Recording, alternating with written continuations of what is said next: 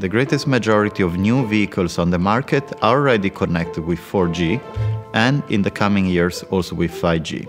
All the car manufacturers that we talk to express connectivity as a key functionality in their new vehicles. There are so many new areas, and cellular connectivity has a central role in this evolution.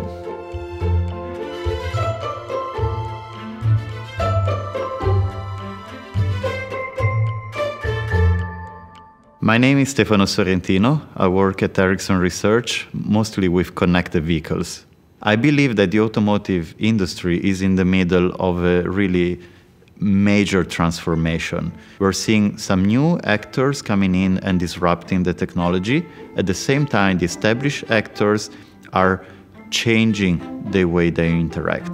A large focus of our automotive research is about understanding what comes next. In one project, we are cooperating with leading partners to show how cellular networks with 5G can deliver sensor sharing between different vehicles. Think about a first car driving on a slippery road with an aquaplaning danger.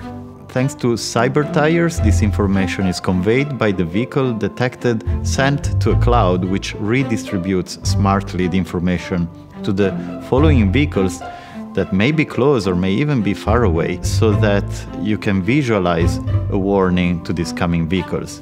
So we really expect in the future years to see a progressive shift of intelligence towards the network.